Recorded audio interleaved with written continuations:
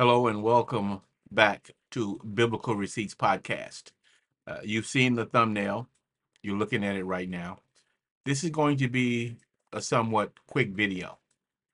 Um, if you've been living on the outside world, meaning you haven't been under a rock within the last 24 to 48 hours, you perhaps have heard about this video, the Diddy assault video.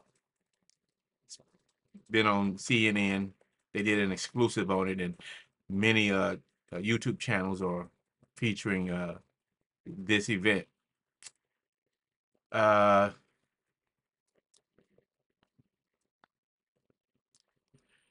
I would like to get your take on it. Okay. Now, we all know what the Bible says about violence. We know what the Bible says about vengeance, right? We're not gonna go over that today. Uh, I'm assuming or presuming we all know that, right? We all know what the scriptures say.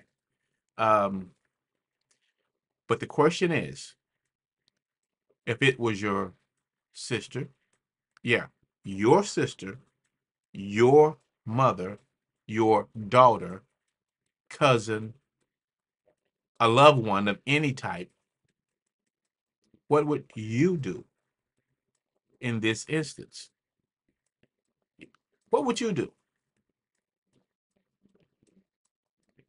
if this was a close relative, a loved one? That's the question of today. Like I said, we all know what the scriptures say. Okay, we all know what the scriptures say about violence, taking matters into our own hands, and things of that nature. But one of the first things I thought about was uh, uh, Gethsemane when that group of individuals came out to meet Jesus with clubs and swords to seize him, and Peter took a sword, chopped off one of the individual's ears. You see, Peter acted in the moment, okay? But guess what? Him doing that, slicing off dude's ear, did not stop him from being an apostle. Jesus didn't say, Peter, you could no longer be an apostle because you cut off this dude's ear. No, he didn't. He was still an apostle and a very successful one. Matter of fact, he was given 3 keys of the kingdom. Okay, so we're all imperfect. We all make our share of mistakes. Trust me when I say this. All of you guys, my imperfections perhaps can mount up greater than all of y'all combined. Yes, I have a past. I have a history. Trust me, I wasn't born in a gated community. Put it that way. Protected by life's environment.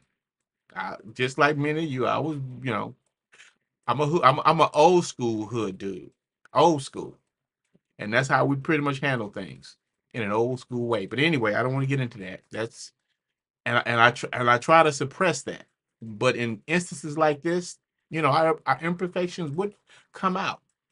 Those flaws will have a tendency to come out, especially when our loved ones' uh, lives and well-being are on the line.